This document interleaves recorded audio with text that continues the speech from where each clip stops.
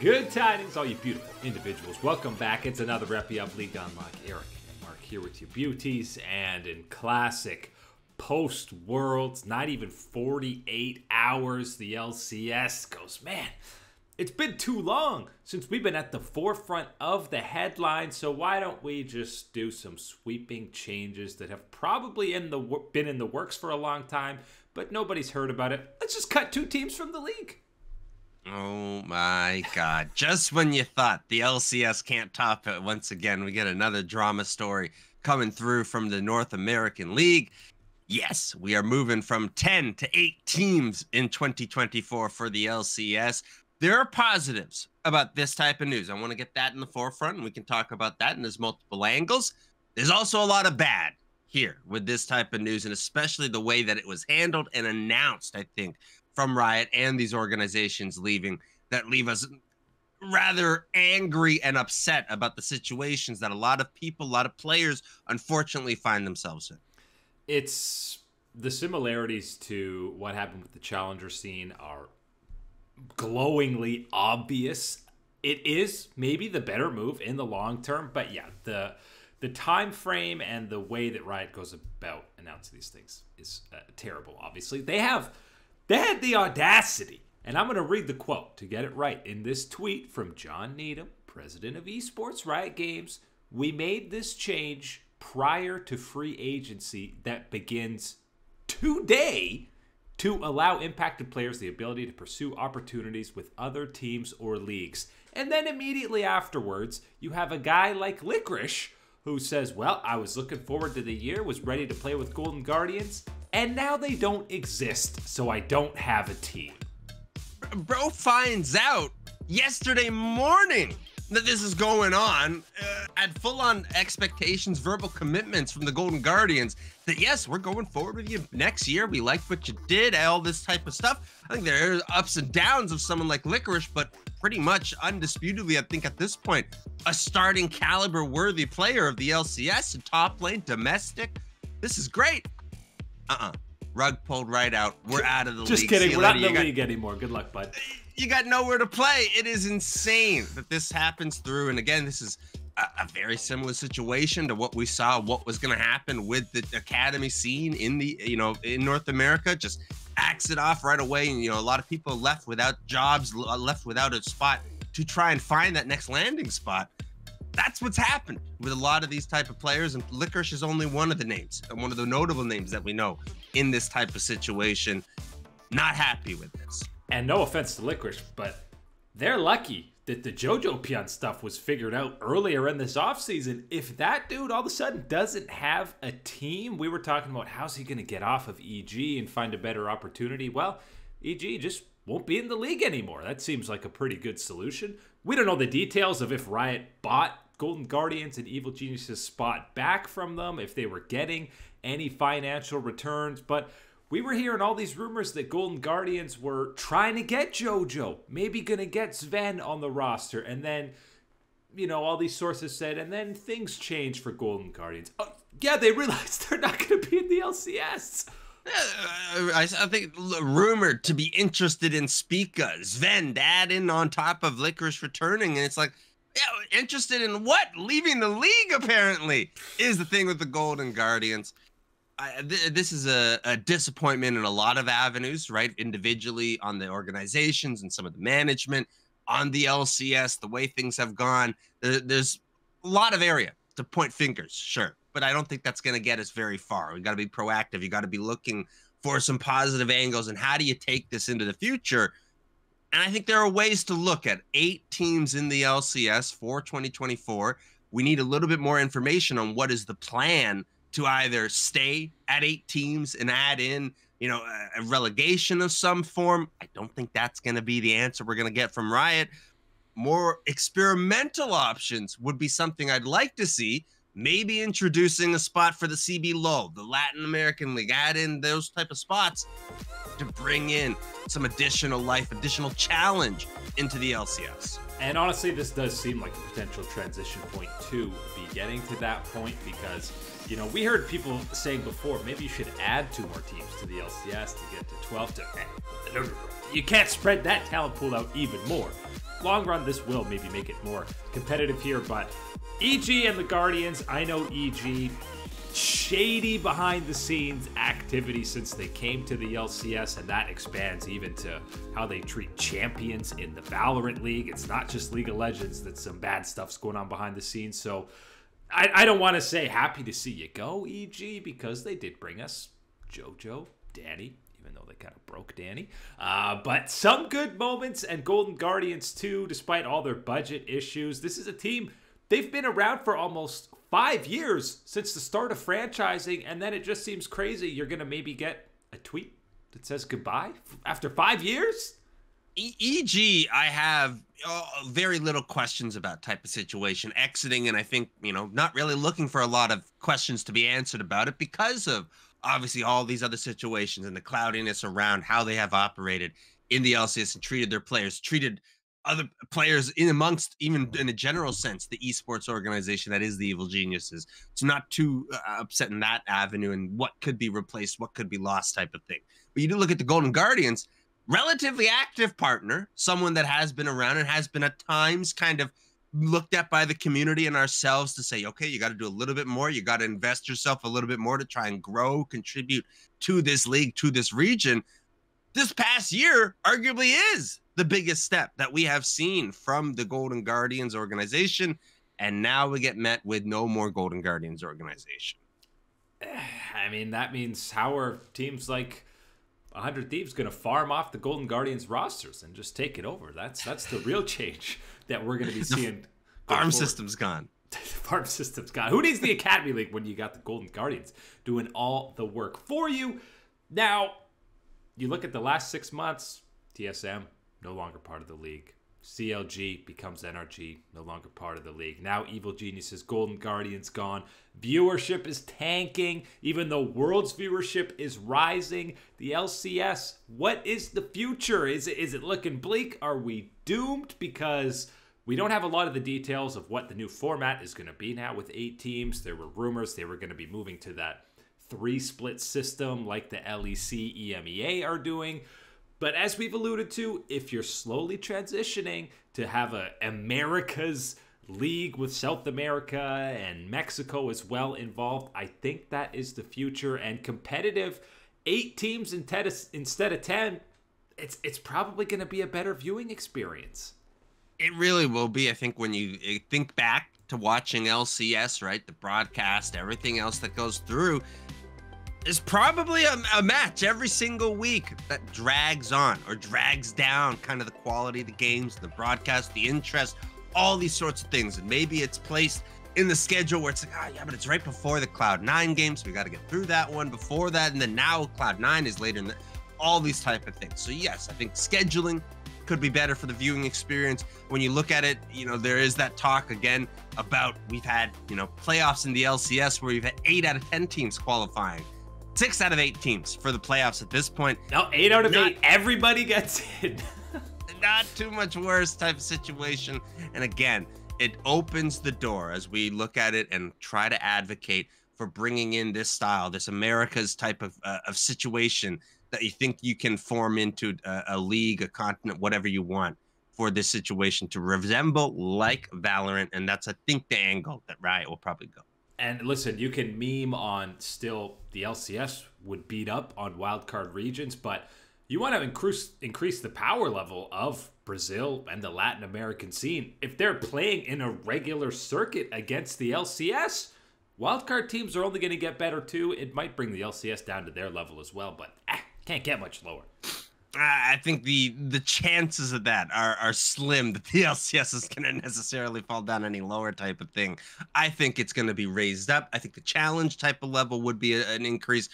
We've seen squads like Loud. You've seen, even if you just go even further into the CB LoL and see that competition, it'll be there to the type of level that is going to be a challenge, is going to be a threat, is going to be something that is aggressive and pushes these LCS teams and players to continue to improve and innovate. Is one of the angles that I think is on that competitive side. I will say, with all these, relatively big-ish brands or fan followings, now 8 teams, there's a lot of pressure on Cloud9 to be carrying the entire brand of the LCS, especially with JoJo, who's kind of the future face of the league now on that squad. Yeah, and they had to make sure they're securing JoJo by upping the cash. Old Live Sandbox coming through to try and snag away a hot LCS talent in JoJo Pyun. One of the rumors gonna be hot seeing this C9 team this year, and yes, very happy to see JoJo Pyun verbally confirmed to be restaying with this Cloud9 roster, staying in the LCS.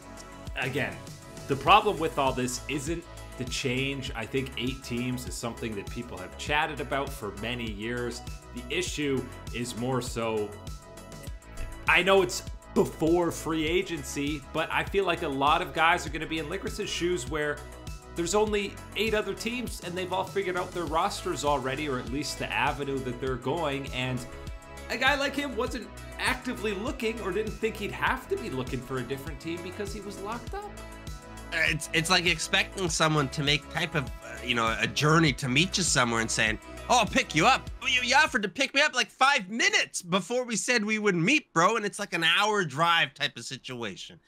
Insane. This is insane to look at it and say that this is any type of proper preparation or notification for these guys in this situation. Nobody would be saying that that would be the type of level that they would expect or would like in a situation like this that these people find themselves in. It's hard to know what the right path forward for the LCS. Is it investing in this young domestic talent down to 8 teams? Is it bringing over washed up LCK players like they've been doing time and time before? But it's going to be a tumultuous time. There's still opportunity for them to kind of try something creative to bring this league back to what it was. But I think first and foremost, we need more personalities like JoJo Pyun, who's there willing to talk a little trash and build up the storylines and the drama for some of these matches that don't necessarily have the historical significance anymore. Right, and I think we need to get back to also more so an era when you think to the earliest days of the LCS and the way that you could attach yourself to these players and the type of, window that you would get from the content, either produced from the teams, the individual players, from the league even at that time, and what you would get and how you could attach yourself, how you could find a little bit of yourself in these type of players. You don't find that as often, I think, in the LCS anymore. And I don't think that that's because we don't have interesting players or players that you want to be a fan of. You just got to find it a little bit harder here. I think we can bridge that gap as the organizations, as the league and the LCS to get it through. Yeah, and it's a fine line as an organization to be providing next to no content with the players or teams, which we've seen a lot of the middle to bottom tier team LCS invest absolutely nothing. And then you can go too far over and, sometimes, I hate to say it, a squad like G2 usually has great content. But sometimes it's forced sponsored content for just advertisements and different sponsors that the team have. So it's a fine line in between to grow your brand but not be force feeding it down the audience's throat. But either way, going to be big changes coming, good or bad, to the LCS for 2024. North America wasn't the only spot just counting down the minutes for T1 to lock up that 4th title, because as soon as that happened, the bomb got dropped in the LCK free agency, because they said, okay, T1 took down the LPL, time to blow up the whole region to see how we can take them down. 11 starting players from 3 of the world's teams from the LCK, all free agents, starting Gen G. Everybody but Pays, gone. It's like starting up a sports game and running the fantasy draft option before you set up the franchise mode is the way this feels, because so many big teams, so many big name players find themselves released, find themselves out there in the open sea of that free agent market, understanding that the situation, the environment is going to change, the ocean size, pool, all these things. We don't know exactly how it's going to fit in, but we know with that salary cap that is coming. And these are the type of moves, the type of reactions that you see come through from a lot of these teams. It's a lot of cleaning house, wiping the slate clean, and trying to see what they can come up with for next year for a possible T1 full run back. That is on the table. Going to be very hard to see come through from Mr. Joe Marsh and T1 to negotiate it through. But if that's on the table, you know, the rest of these teams are looking at how do we find a way to assemble the squad that takes down this T1 Avengers. And I mean, if all these changes are happening and T1 keeps the exact same core, I mean, that's only going to make them look even better for spring. But I think Gen G, you know, a guy like Chovy going is a little bit surprising, obviously. And this is a team that just won 3 titles in a row, but didn't get things done internationally. So they say, we got the rookie pays. We're building around him. I've seen Kanavi be linked to a return to the LCK, maybe coming to Gen G. That's a pretty good starting point if you can get Kanavi and pace. It is. I'm way less excited about that without Chovy attached to it for Gen G.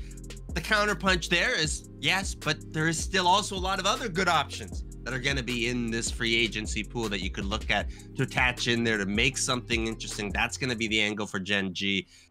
There's a lot going on here. You'd be naive to say that all of these fresh talents, all these releases are going to stay within this LCK ocean. There's going to be quite a lot of these fish making that leap over to the LPL. You think that JDG was something last year. I think we're going to see another one of these super teams assembled through free agency. Yeah, you know, some of the LPL squads are going to be willing to throw a whole ton of cash. Maybe the most compelling of, I mean, a list of compelling free agents. But you look at D+, it seems like they're all in on Showmaker to be the rebrand around because Deft, Kana free agents, and the big one for me, Canyon, who has been #1 jungler for almost 2 straight years, top 3 at worst. And I'm really curious if he gets dropped into the right situation on a new team, refreshed, rejuvenated. No reason to not think that this guy can get back to the top of the table on a new squad.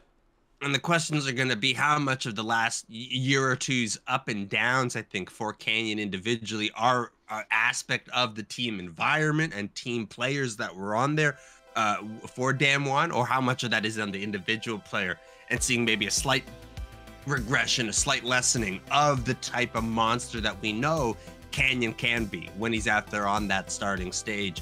This is one of those players taking that spot away. They're looking at Deft as well, another player here released from this D+ roster. Last dance? The last dance coming back again. And as much as we talked about and would love to see that T1 roster stick together, Deft and Kyria maybe reuniting for that last dance. This could be it. I mean, if Guma wants to get out somewhere, I think everyone's still taking Guma over Deft if the option is there. KT, everyone but BDD is also out. It's just crazy. It's impossible to even speculate when there's so many of these free agents. Guys not on the world's contending teams also becoming free agents. Beryl, Umpty, Closer, Teddy, Hanwha Life only bringing back Zeka and Viper and building around them. So, I mean, if these are all these changes coming outside of T1, it's impossible to predict what the LCK is even going to look like. Our Lord and Savior, the #1 Renekton of the LCK. Okay, Breon Morgan, free agent right there. T1 Morgan, when Zeus goes and gets the bag. Umpty, as we know, is a player that has been tied even before this year to Team Liquid as a possibility. So seeing this release kind of plays into those rumors that we're seeing about another TLCK revamp for Team Liquid this next back year. To the LCK? And we got Core JJ playing in a CB LoL promotion event going on as well. They got everything. This offseason is kicking off right away. There are no regions anymore. It's just the global LoL eSports bubble to be looking at. But somehow, if T1 is able to retain the starting 5 that they just won with, they get an even bigger win in the offseason because the big reveal, Coma, sitting at home watching this Worlds and says, the boys did it without me. That means they're ready for my return. As he comes back to be the coach, we don't know fully what capacity, head coach, manager, whatever it is, but hopefully they're keeping Tom on this coaching staff as well. But I think most fans very excited to see Coma come back. Super thrilled. It's the rightful home, I think, for him. And, you know, just that matchup of both Fakers there, Coma's coming back, player coach. This is perfect type of thing. One thing I want to keep in mind with this one is that it has been quite a while since we did have that dynasty under Coma with T1. Koma himself has undergone quite a bit. He's captured himself another world championship, all these experiences, everything we, of course, have talked about with T1 and Faker since that long time. They both have grown individually and apart. So yes, there's going to be a lot that is familiar and a lot that is going to be like old times, but this is also a new platform, a new place to start from. And you've had these experiences apart. Now let's see how well we can grow in this situation is one of those things I'm very excited about, seeing Koma return to T1. Yeah, that's the beauty of it, is they both, him and Faker, one separate from each other and now being reunited, getting all that skill set and knowledge that they learned separately being brought back together. But I know that the LCK salary cap is going to be a thing, and I think we all just assume that the LPL has blank checks to be handing out to these players, which maybe by comparison they have a little bit more of that. But I mean, this year you saw T1 versus the LPL as the other LCK teams fell a little bit flat. So I'm definitely expecting some of these big name Korean free agents to be heading over to China. Fully expect that that's going to be a situation. You have to think about the pride of the LPL, seeing all four, that elite four, taken down by T1, by Chovy's Faker. number one on that list, I'm saying, for LPL teams. That's got to be it. The number one, the reverse agent, Chovy, going across for it. It would be one hell of a story. But yes, fully expect that this is going to be another type of situation where I think there's going to be some swapping around, and there's going to be some good teams, some strong squads assembled out of this free agency in the LCK still. But you better bet your bottom dollar that we're going to see some talent go over to the LPL, try to assemble a squad that can do the unthinkable and kill the unkillable Demon King and T1. And we're not even taking into account assuming that this JDG roster is going to be blowing up too. So throw in Kanavi, we already mentioned, but Knight and potentially Ruler also going to be free agents. This is going to be the nuttiest offseason we've had in the LPL LCK probably ever. But that is it today for League Unlock. Eric and Mark here with you, beautiful people. As always, thank you so much for watching. We will catch you on that flippity flip.